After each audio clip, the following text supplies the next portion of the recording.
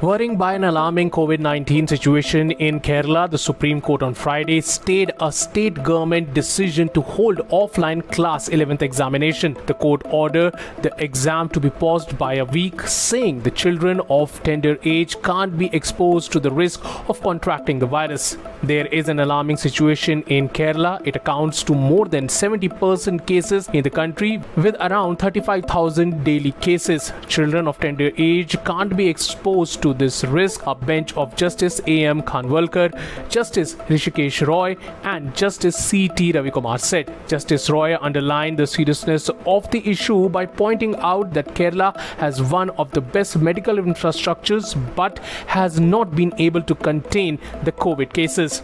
Offline class 11th exam was scheduled to begin from September 6. The court was responding to a petition that challenged the decision of Kerala High Court to not interfere with the state government's proposal to hold offline exams.